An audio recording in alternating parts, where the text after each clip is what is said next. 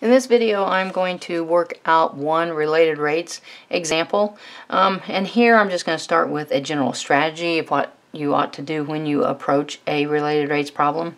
First off, you're going to need to read the problem and define the given and what you're asked to find, as well as probably drawing a picture. That's going to be a very helpful thing to do. You're then going to need to relate the variables that you have together. Generally, this is going to be in some type of formula. If you're dealing with a cone, it'll be maybe the volume of the cone. If you're dealing with a cylinder, it might be the surface area of the cylinder, perimeter of maybe something, a fence or an object or something along those lines. You're then going to implicitly differentiate with respect to time, because of related rates problems, you're usually asked to find a rate at a given point in time, and there's probably going to be another rate in the problem somewhere else that they have given you. So you're differentiating with respect to time, and it will be implicit differentiation. And then you should, at that point, then simplify your equation. You're going to be down to things to where you can finally plug in what you know, your known values, and then solve to answer the question. Alright, so in this example, we're going to be taking a look at a cone problem. Okay, so a tank of water in the shape of an inverted cone is leaking water at a constant rate of 2 cubic feet per hour. Okay, the radius of the base of the tank is 5 feet. The height of the tank is 14. At what rate is the depth of the water in the tank changing when the depth of the water is at 6 feet? Okay, now there's lots of information in there that is important. Alright, obviously we know inverted cone, so we know our shape. Alright, and then you've got to pick up on the words, is leaking water, alright, at a constant rate of the 2 cubic feet per hour. But if it's leaking, then it's really negative 2 feet per hour. Okay, 2 cubic feet per hour. Alright, so I can do given. I am given the fact that, and then hopefully you can recognize if this is cubic feet per hour, alright, what's actually changing here is going to be the volume in the tank, because that's volume. Alright, so I'm given dV over dt as a negative 2 cubic feet per hour. Alright, and then it's asking me at what rate is the depth of the water, or the height of the water, depth of the water, and so it's asking for a rate. Depth of the water is changing when, the when part is important, the depth of the water is at 6 feet. Alright, so then my find is dH, the change in the height, the change in the depth of the water, so dH dt when h equals 6 feet. Okay, now let's go ahead and draw our picture at this point. Inverted cone. Alright, and the radius of that cone, where was that? 5 feet right there. Okay, so I know that's 5 feet. And the height is 14. So from here all the way down to here. Alright, that's 14 feet. Alright, and then we are dealing with volume. We're dealing with a cone. Alright, so at that point, then we've got the formula for the volume of a cone as V equals 1/3 pi r squared h. Alright, now at this point, alright, you need to be focusing on this, and you're looking at this. I've got an h, I've got an r, and I've got a v.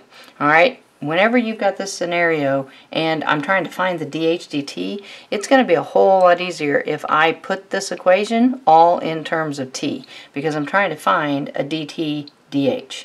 Alright, so I can do that using a proportion and writing the relationship between this radius and this height. Alright, and we usually do that with a proportion. So I can do the radius over the height is equal to what the radius actually is, 5, over what the height actually is, which is 14. I can cross multiply down and choose to solve for r, because I want to replace r here so that I've got everything in terms of h.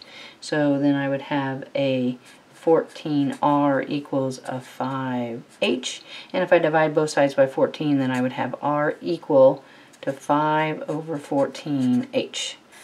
Okay, and that's definitely what you're going to want to do because you're going to want to substitute this in. Okay, so that's what I'm going to do here. I'm going to go V equals, I've got the 1/3 pi. Now I'm going to substitute R in, so 5/14 h, the whole entire thing quantity squared times another h.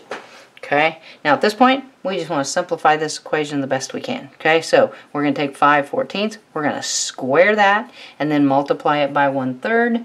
Alright, at this point, if you wanted to check it, you could pause the video and use a calculator. It turns out to be V equals 25 over 588, and then I still have a pi, and I had h squared here times another h, which is going to give me an h to the third. Now, if you can get to that point right there, then it's the same steps from there on out. Alright, at this point, now that you've got your simplified formula, you can now implicitly differentiate with respect to time, plug in the things you know, and then solve for that unknown. Okay, so now I'm going to start the actual calculus, and actually this is the only calculus in the entire problem right here, is where I take this equation and I implicitly differentiate it with respect to time. So that V is going to be a dV over dt. Alright, I'm going to go ahead and just leave that 25,588 in front there because I'm going to differentiate over here. Pi, differentiating here with power rule, 3 times h squared. Now don't forget the with respect to time you have a chain, dh dt. Okay, a little bit of arithmetic. Okay, if you wanted, you could simplify here, or at this point you could just go ahead and directly start plugging things in if you want. That's fine too. Let's do that. We know dv dt because they gave it to us. We know the height is going to be at 6 feet, and we're trying to find dh dt. So all of our variables there are going to be good to deal with. So this is a -2 cubic feet over 1 hour. I'm just going to go ahead and, well, here, let's go 3 times 25 is going to be 75 pi over 588. Might as well simplify a little bit as we go. Alright, now we're going to put in the height, and to make sure that we get our labels right at the end, I'm actually going to put 6 feet in, and then square it, and then dh dt. Okay, now when I square this, I'm going to get 36 squared, but then I'm also going to get a feet squared. Okay, so do a little bit more math here. So we'll have -2 cubic feet per hour on this side. Simplifying all of this, that's 36 times 75. There again, you can do this on a calculator. 2,700 pi feet squared all over 588 times dh dt. Alright, now we've got a nice little simple equation here, one-step equation. Something's being multiplied by what I want to solve for, so I'm going to divide by this, and dividing by a fraction is easy to just multiply by the reciprocal. So I'm going to come up here and do that. So I'm going to be multiplying by the reciprocal, so I'm going to leave the -2 feet cubed over 1 hour alone, multiplied by the reciprocal here, which would put my 588 in the top. It's going to put my 2,700 pi feet squared in the bottom, and then equals dh dt. So then as soon as I solve this over here, then I'll have my dh dt. Okay, so obviously at this point we can do some crossing out. I've got feet squared in the bottom, and that's going to go, I've got 3 of them in the top, so I'll just be left with 1. Alright, that's an obvious one. 2 goes in there. You know, even, these are both even, so you can find lots of simplification there. I will leave that to you to do with a calculator. The final answer then is a -98 over 225 pi feet per hour, and that's my dh dt. Okay, and then usually what I do is I have my students write a therefore statement that kind of concludes or summarizes what we just did in this related rates problem. So for instance, and you could write it one of 2 ways. If I want to use this as a negative, then I would just say the depth of the water in the tank is changing at a rate of -98 over 225 pi feet per hour when the water is at 6. Alright, or if I don't want to say it with a negative, it's decreasing at a positive rate, because that negative is just telling us that it's decreasing because it's leaking out.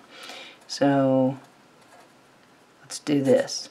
At 6 feet, and that's kind of vague, when the depth of the water is at 6 feet, the depth of the water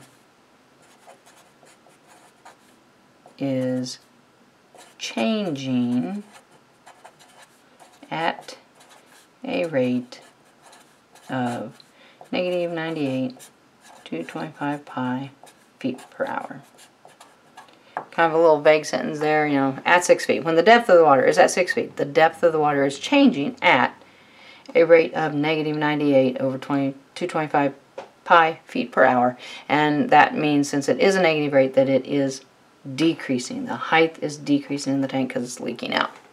Alright, so there is one cone example. Cone examples, as far as related rates go, seem to be the hardest part, and it's because people forget to make sure this equation, we don't want the R and the H, we want to get it down to just one letter, and preferably the letter we're trying to find right here. So dH dt, if I was trying to find dr dt, then I would have solved for H and then been able to plug that in so that the equation would have been in terms of R.